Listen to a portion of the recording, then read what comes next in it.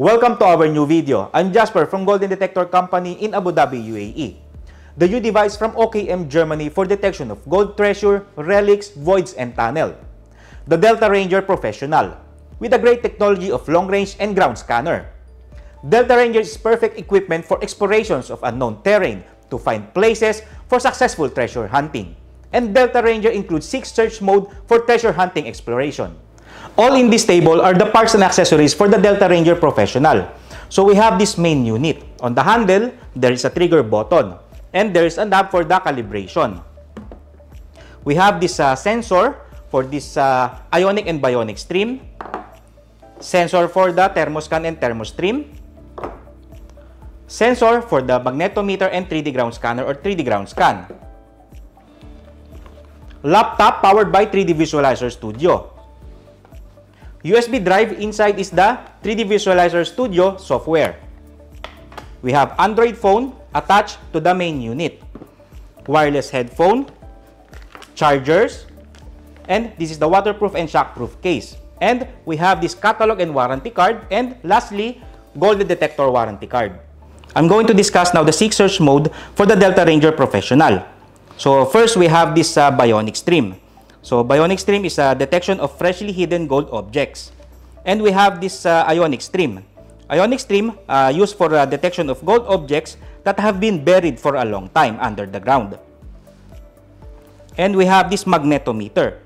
Magnetometer is used to detect unwanted metals and small metal objects like nails, screws, and wires made of ferrous metals such as iron, nickel, and cobalt close to the surface. So Magnetometer is used before performing 3D ground scan. And next, we have this 3D ground scan. So 3D ground scan is used to get a detailed visualization of underground structures and potential target objects and can be analyzed by Visualizer 3D Studio. Now we're going to use the 3D ground scan in Delta Ranger Professional. So let's choose 3D ground scan, and here you can choose default and customize. So let's choose this default. So as you can see, the settings is automatic for the field length, and impulse mode is automatic and parallel. So now let's start scanning. Now we're going to start the scanning, but first this sensor should be at least 10 cm from the ground.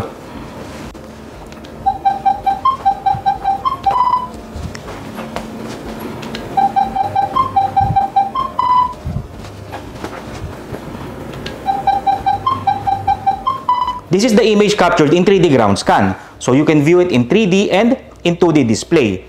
So use the 3D Visualizer Studio to analyze the data and to know the size of the target and the depth of the target. This is the Thermo Stream mode. So Thermo Stream mode can be used in horizontal and vertical orientation. So as you can see here on the right side, there is the degree or degree Celsius. So it's giving temperature. On the left side, you can turn on the laser in 5 seconds. So back again on the right side. If the device is giving a high temperature, meaning the device is detecting only solid wall or solid ground. And if the device is giving a lower than the surroundings temperature, meaning the device is detecting a cavity or voids or tunnel or cave under the ground or on the wall. This is the Thermo Scan. So Thermo Scan is used in horizontal and vertical orientation. So as you can see, this Thermo Scan can detect hidden rooms, space, caves, or tunnel. So behind the wall or under the ground. So now you can view this also in 3D Visualizer Studio after scanning the area or the wall. For example, so there's a trigger button here. So as you can see, we will choose this one.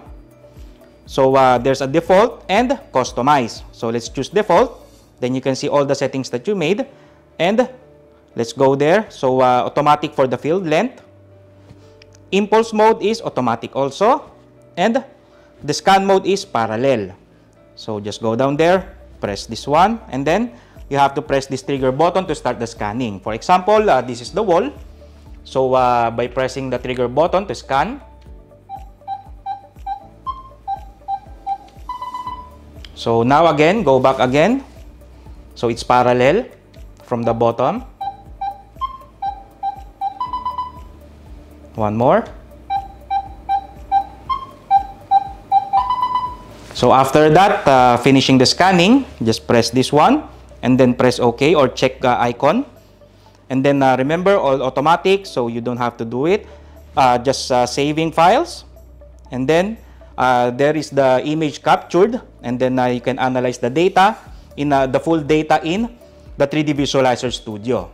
This is the Bionic stream. So Bionic stream is used in horizontal orientation. And then first you have to calibrate it before using this Bionic stream. So there's an electrodes here on the handle. So your palm should and your finger should hold it, the electrodes. And then there's a knob here for adjusting or adjustment. So now let's go inside this Bionic stream.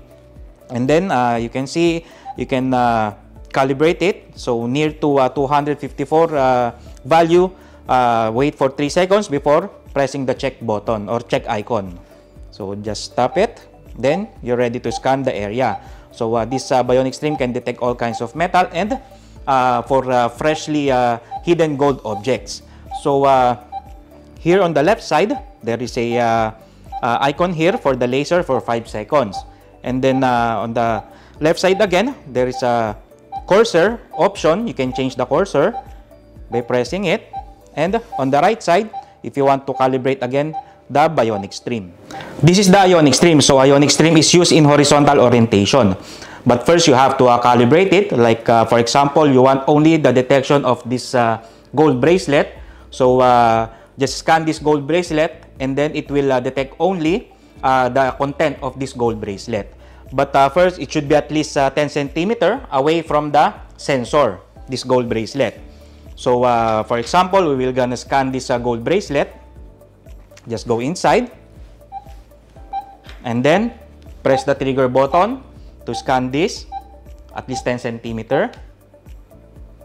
So after scanning this gold bracelet, you can do this detection for the content of the gold bracelet only. So here on the left, there is a icon for this laser for 5 seconds. And then there is a changeable cursor. And then if you want to calibrate it again on the right side. So this Ionic stream is used in detection of gold objects that have been buried for a long time. This is the magnetometer mode. So this is used in vertical and horizontal orientation.